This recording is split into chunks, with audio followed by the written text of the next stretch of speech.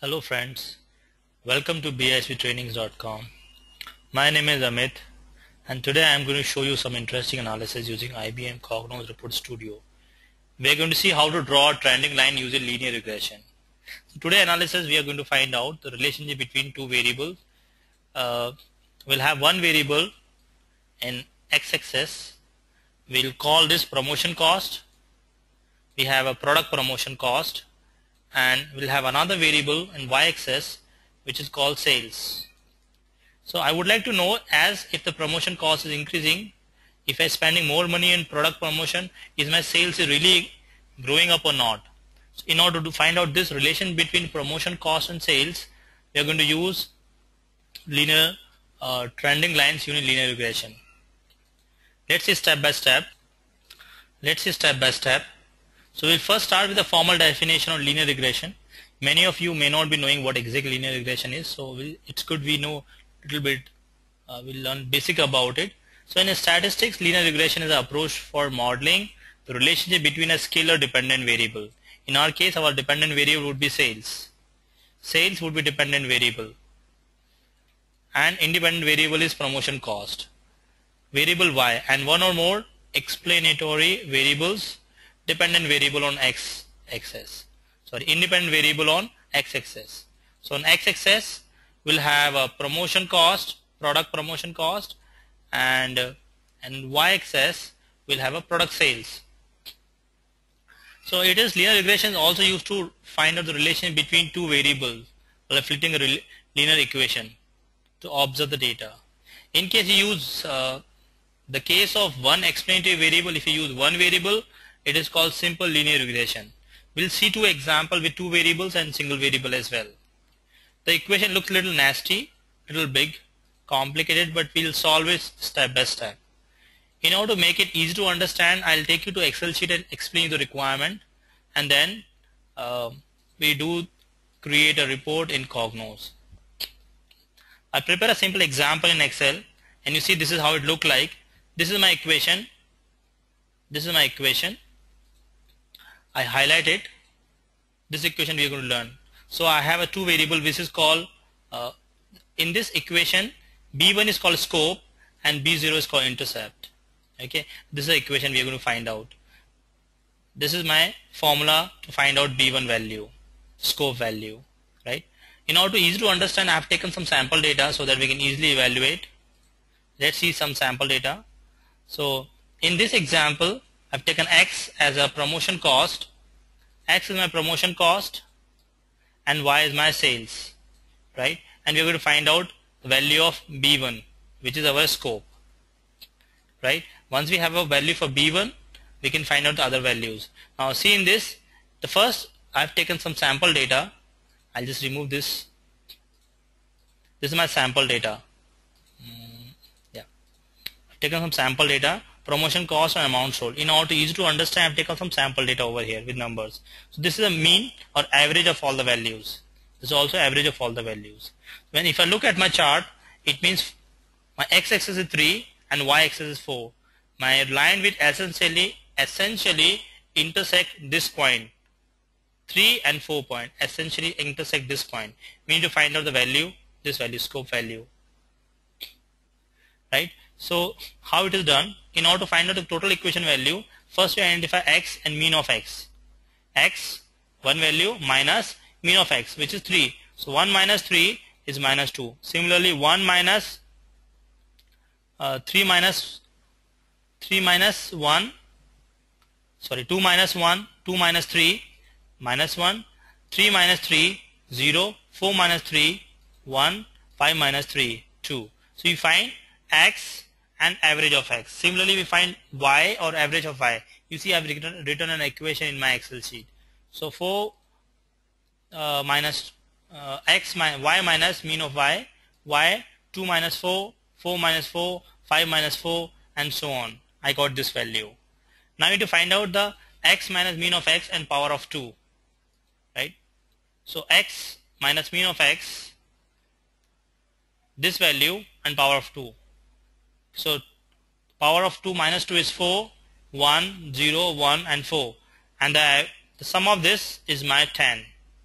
Now you have to find out x, mean of x, product, or multiply by y minus mean of y. So I multiply, when I multiply them, I get this value. You see written over here, D2 multiply E2. I in turn find the value for all the values, the sum of all the values, and I find over here total. So in order to find the B1 value, which is scope, 6 divided by minus 10, 6 divided by 10, it's 0.6.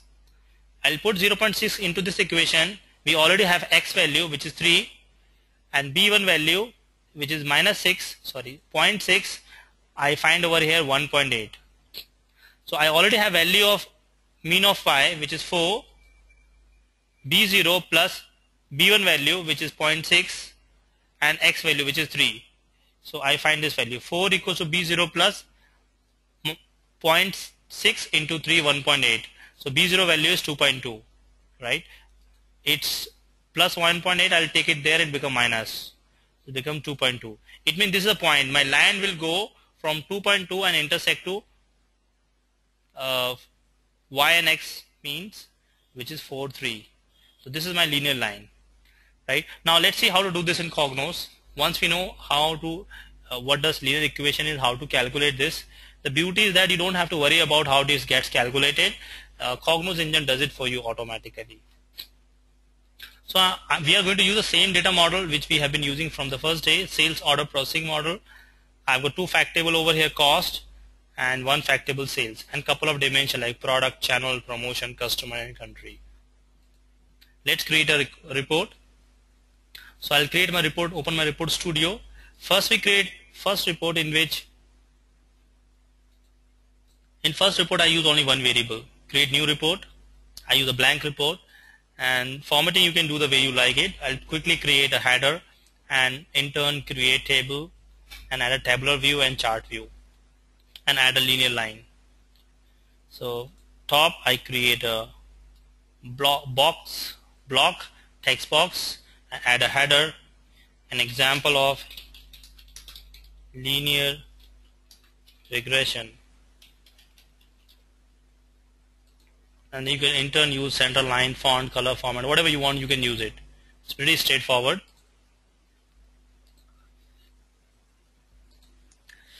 Okay, now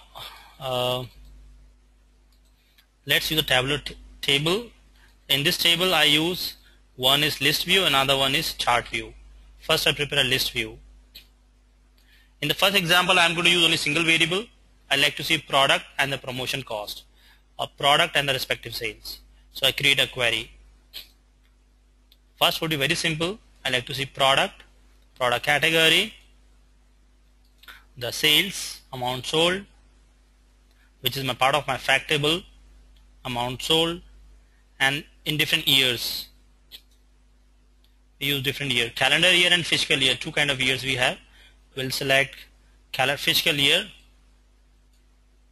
and run my report and see the sample output.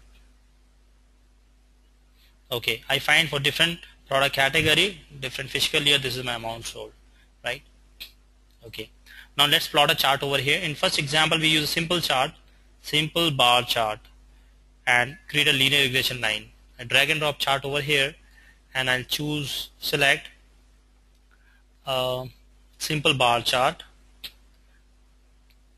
stack cylinder chart, and I populate my measure and my dimension. So my measure is, I create a separate query or I can map to the same query. So I map to the same query, select this, I map to the same query. This belongs to query 1. I'll map to the same query, and now I populate this with the measures. So I'll see measure is my amount sold with respect to different product category and different year, different product category. Let's save and run it. I say the linear regression example 1.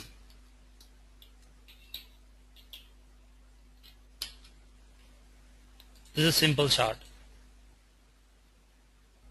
Okay, I see in different year and different product category what is my amount sold. right? The subsection of your bar, say the contribution percent. When you move your mouse cursor, it will say amount sold for each year. Now let's draw a line over here and see if my linear regression is positive or negative. It's a single variable. Select this. There's an option in the chart that fall under chart annotation under trend lines, and click on the trend lines. And there are multiple kind of regression: linear, exponential, polynomial. I use a linear regression for today. And then you have an option to define line color, line style. Click on line style. I like to display with a dark blue color. Select the color over here, and you can use a label, and this is called R square value. I like to display R square value, so the equation which I have shown you will be visible over here. That's it. Save it, and let's run and test. Let's run and test. So I think one thing interesting over here, it has a negative linear value. So with respect to year and different amount sold, I have a negative linear regression. Now let's try to find the relation between your promotion cost and amount sold. Promotion cost and amount sold. This is my linear value, you see. Okay, so I'm going to add another chart over here where we try to relate promotion cost, and in different region, different promotion cost as a part of promotion, how my sales is increasing or decreasing. I add another table over here, and I create a separate chart over here.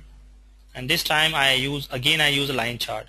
In a subsequent example, I show you how to use a bubble chart and draw a linear line. Today, in order to make it simple to understand, we make a cluster cylinder chart. Okay. Now in this example, I like to relate. Oh no, I supposed to, because I'm going to relate, compare my two measures. So I should have been selected. I'll be selecting over here combine chart, combination chart. Okay. I'll do combination chart because I'm using two measures in this example. I should be using combination chart. Select this. The two measures I would like to relate. I've got default measures, primary excess and category, right? So in different countries, the measure I like to compare my amount sold or sales, amount sales, and my promotion cost, which I put into my primary excess, promotion cost, right? With respect to promotion cost with respect to different countries and different year, different country, region and different year.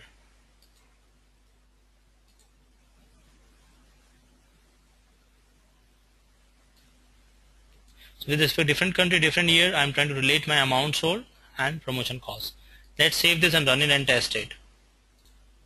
Okay, I don't have appropriate data in my calendar year, so I use a fiscal year over here, and I change the layout. I put my combination chart on the top. Okay. In fact, I just like to focus only on combination chart, so I just remove this part. So I got different country and different fiscal year, what is my sales and what is my promotion. Save it and run it and see how it look like. This is how it look like.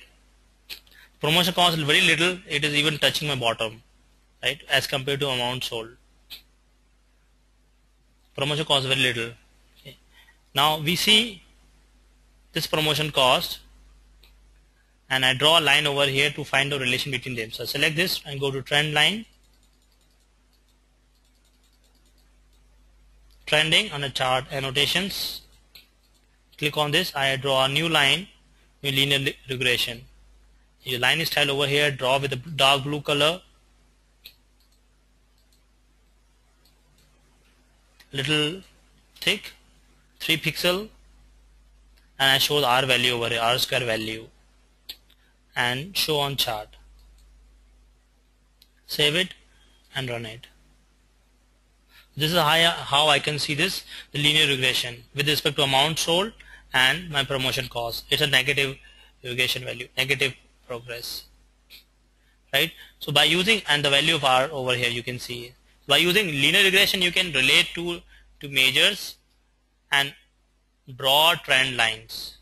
So year over year I could see the trending. It's a negative with respect to my promotion cost amount sold. This is a basic example of linear regression. We'll see more advanced example.